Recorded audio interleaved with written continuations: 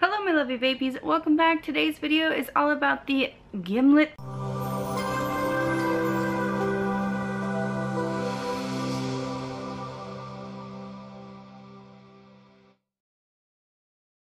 So this is the Gimlet Giant by Smoke or Smock, however you want to pronounce it. This is a new tank that they have developed. Here is what comes in the packaging: plinth, extra coil, and I'm just gonna double make sure that there is a coil in here.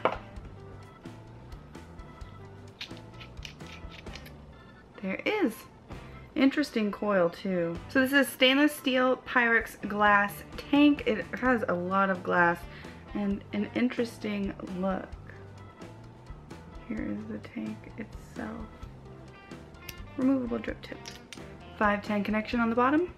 Both of these coils are 1.5 ohms. So as I couldn't really show you earlier, but you know the two holes, there's two coils in there, and this is a 5 mil capacity tank with 3 different adjustments for airflow. I'm going to fill up this tank with some Mr. Cookie. This was my very first favorite e-liquid ever, and I still vape it to this day. I've loved it for a few years now. Hopefully this tank's good and does justice to my Mr. Cookie, which is almost gone. So I'm gonna let that wick up for a while because I noticed that unlike most sub-tank coils and things like that today that have really large juice flow holes, whereas this coil has several teeny tiny ones.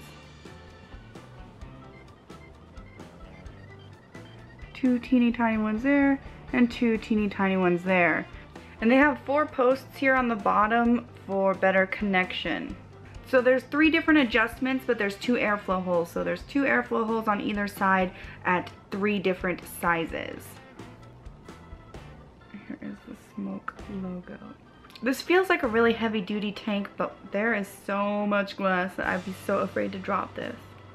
Alright, so this has had a long while to wick up. I'm gonna go ahead and vape it for you guys.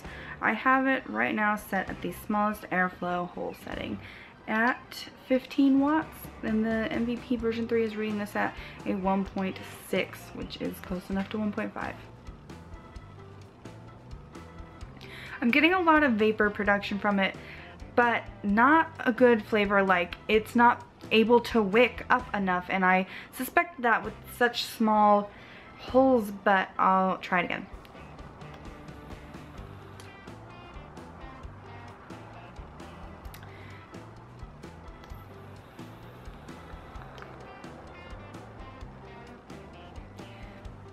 I mean, the flavor is alright. I just feel like you can't take like a super long pull or you're going to run into wicking issues.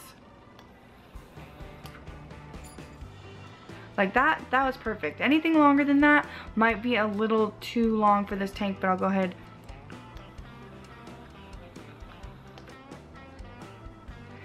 See, that's what I thought.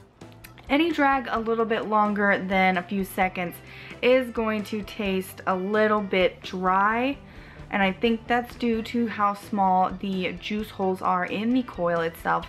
But a small puff,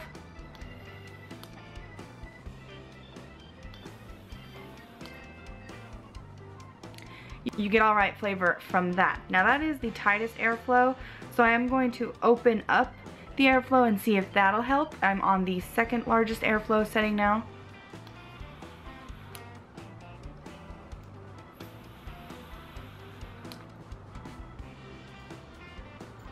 It definitely cools off the vape and lessens the dry burniness of the end of the inhale if you take a long drag, but still the same.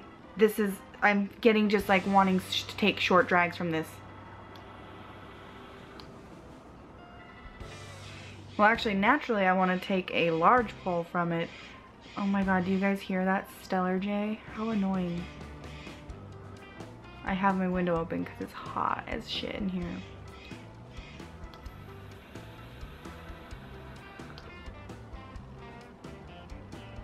You know, it's not too bad. The more I am vaping it, the more the flavor is there, only I just feel like those are too small of holes for the flavor potential that I'm used to.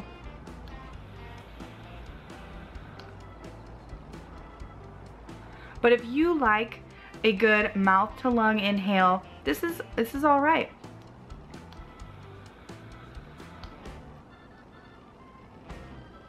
Smooth hit. I mean, nothing is making me want to cough or anything, so that is definitely a good sign, especially with the above ohm style tanks.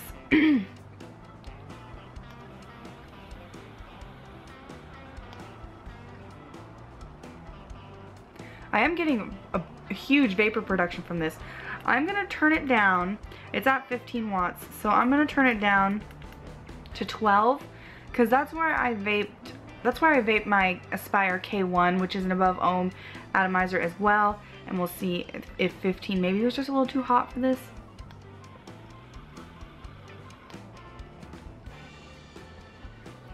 That did the trick.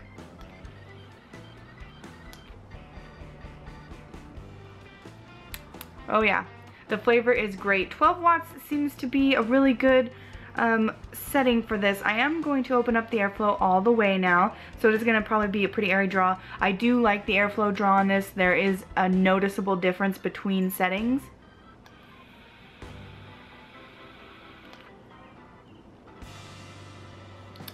I like that the best.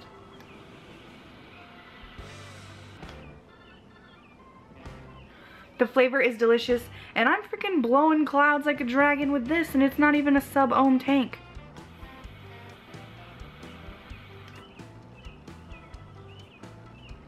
Wow. Like I said, I'm used to sub-ohming, so I'm used to large clouds, intense flavor, but for the people who aren't interested in sub-ohming and want to stay above ohm and like a tighter draw mouth to lung, this is a really awesome tank. I'm pretty impressed, and honestly I wasn't gonna bother with a 1 month update, but because these coils are so different from what I'm used to and other above ohm tanks on the market, I do want to do a 1 month update for this guy. I definitely feel like I need to get some protection though for me, Butterfingers. If I drop this guy, this is a full body glass tank, that would shatter and that would suck, because I don't have a replacement one. So this definitely gets a thumbs up from me as far as my first look review. I'll go ahead and vape it.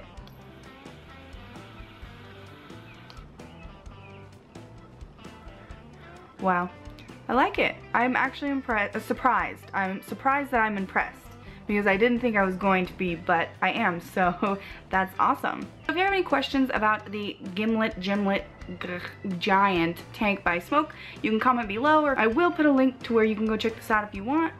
That's it for today's video. I hope you guys enjoyed. If you did, give it a thumbs up, and don't forget to subscribe to this channel for more reviews. Check the description box below for important links like where to get my favorite things like e-liquids, mods, etc. You can follow me on almost any social media site like Instagram or Twitter at TiaVapes. I also have a Facebook page, facebook.com/TiaReviews. If you don't get enough of me here, I do have a second vlog channel here on YouTube where I like to upload completely random videos of whatever I want. So if you want to see more of me that's not vaping related, you can check out that channel. And one more thing before you go, if vaping is something you're passionate about, please consider joining CASAD.org and fight for your right to vape. So as always, I'm TiaVapes, and thank you so much for watching, guys.